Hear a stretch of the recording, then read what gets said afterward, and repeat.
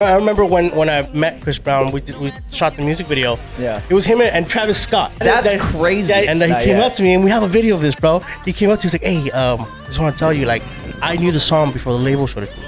Because then I want to say that's a really great song. No way. And I was like, there's no fucking way, bro. That's crazy.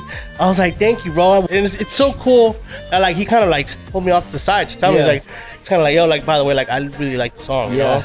I was like, that's fucking cool, bro. And he ended up going with me to a pool party. It was out in Coachella. And he just pulled up to the pool party. That's what the music video is, actually. We shot the music video there. Chris Brown is definitely like what I think of when I think of that time. That guy is just like makes so much music. Yeah, I think 5 hours has like what 160 million, and then 5 more hours has like 200 million on Spotify. No, it was like 700 million. Oh, 700 million. Yeah. Way off. I just saw that number recently the other day. Wow, that's I was like, crazy. holy shit, bro.